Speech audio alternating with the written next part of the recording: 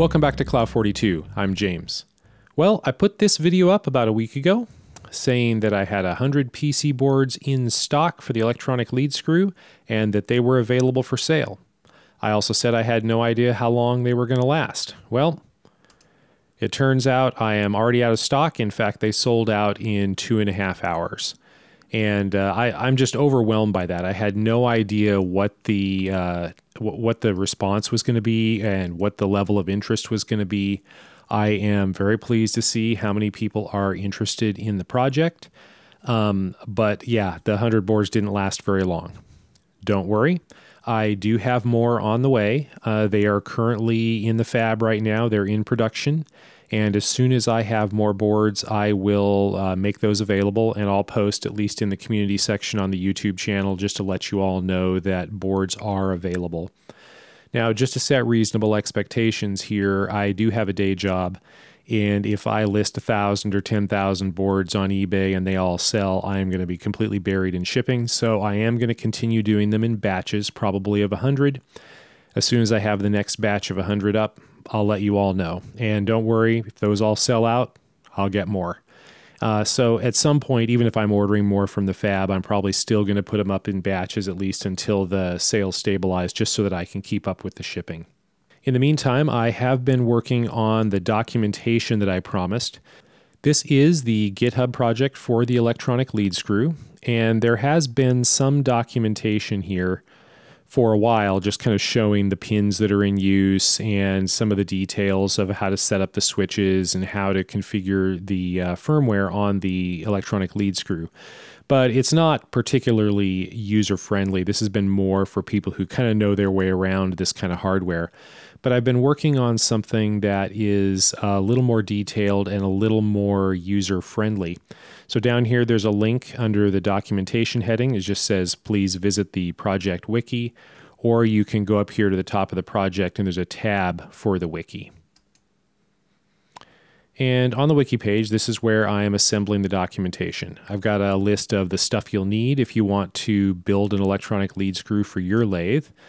Some instructions for wiring everything together, some pointers to details about how to program the microcontroller, and a troubleshooting page that's just empty right now, but I'll be filling that out. So if we look at the stuff you'll need page, I've got a list of all the things that you need in order to put an electronic lead screw together for your lathe. Now I have this broken into two parts, sort of standard parts that anyone who builds one of these is going to need, and then lathe-specific parts that you'll need to choose based on what kind of lathe you are adding the lead screw to. So for standard parts, you need the TI microcontroller, you need the interface board, and this is the board that I'm selling. I have a few of I've got more of these in the fab, and they'll be back soon and available. You'll need the LED display and keypad board, and you'll need a 5-volt power supply to run these electronics. And I have links over here for where you can buy these. And full disclosure, any of these that have a star on them are affiliate links. If you use those links to make a purchase, I do get a small commission. It doesn't affect your pricing at all. The second part of the list here is lathe-specific parts. You're going to need an encoder, a motor and driver, and a power supply to run the driver and the motor. Now, these are the parts that I used. I converted a Grizzly G0602 benchtop lathe. That's a 10 by 22 inch class lathe. And these parts are working pretty well for me. If you're converting that lathe, this would be a great place to start in terms of recommendations.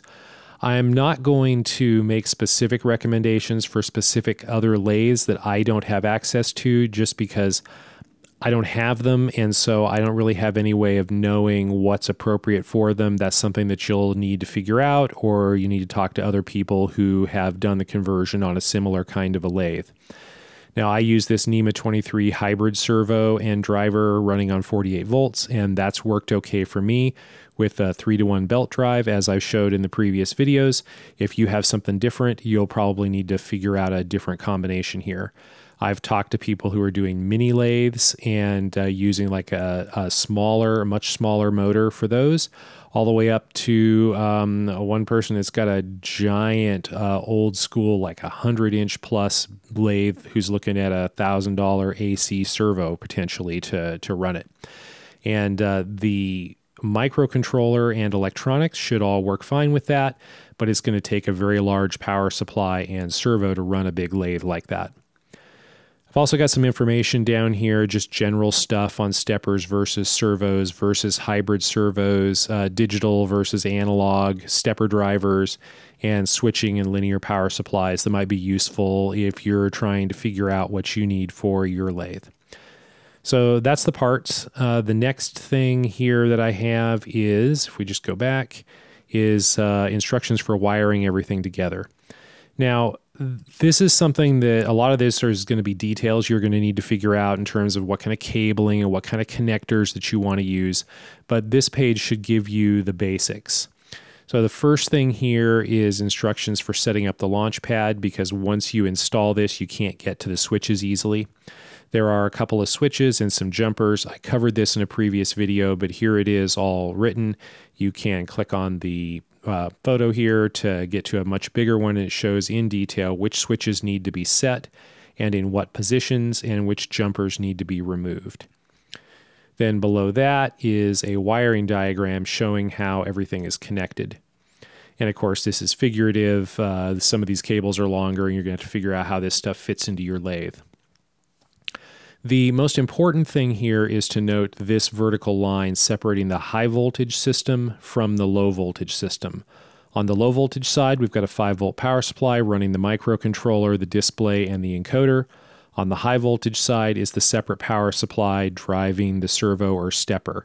And it is important to keep these two halves of the system separate. The inputs over here on the driver are going to be optically isolated, meaning the signals come in here, they drive LEDs that ultimately are coupled into the rest of the electronics. There's no electrical connection between the high voltage motor power and the low voltage logic power.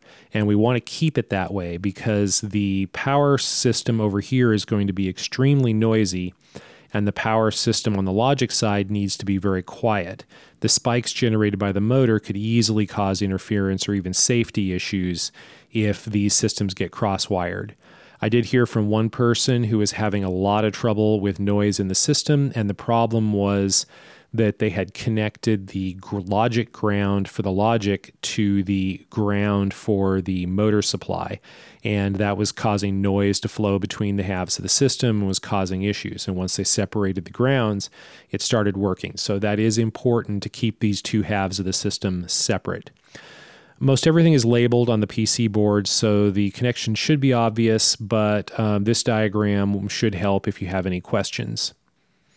And then down below there are just some notes, and I would definitely read through this before you begin. And here's one of do not connect the high voltage and low voltage grounds.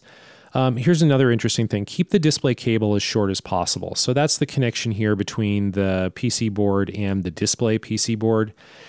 I have these in separate enclosures for my installation, but you want to keep this cable as short as possible because the cable's going to have capacitance, and because these are open drain or open collector single wire serial protocols, you can run into problems if the cable is too long. If that happens, your display just won't work, or it'll be erratic, or the input buttons won't work, and you can try shortening the cable if you run into that issue. Keeping the high voltage and the low voltage parts of the system as far apart as practical is something you're going to want to do. And again, you just don't want to take the signals for the encoder or the signals for the display and bundle those cables up with the high voltage cables going to your stepper or servo motor. You're just asking for trouble if you run those parallel. And there's some other notes in here about shielding and about how the common positive works on the stepper and servo driver. So I think that's about it as far as the documentation. There is a link here for programming the microcontroller, and this is to the video that I did on that topic. And then there's a troubleshooting page here, and I'll be filling this out as I encounter people with issues and we work through them and solve them. We'll share those results here so that other people can benefit. For now, I do have a day job. This is not something that I do full time. I will try to provide whatever support I can. If you have questions and you're not able to get answers through YouTube comments or through other channels, feel free to come over here into the issues and put in a new issue. Mostly this is going to be used to track development progress on the software, but people throw questions in here all the time when they encounter issues. I will try to respond as I can. Please be patient with me. Like I said, I have a day job, and this is a sideline for me. But, other people can jump in and discuss here as well. So if you have any issues, go ahead and drop an issue in here. I'll get to it as soon as I can. And if it's something that looks like something that we want to share with other people, I'll go ahead and put that over in the wiki as well under the troubleshooting so that other people can benefit from it as well. Well, that's all I have for you today. More boards are coming, and I'll post that as soon as I have them. If you are enjoying these videos, please give me a thumbs up. Feel free to subscribe to the channel and leave me a comment. I'd like to know what you think. Thank you for watching.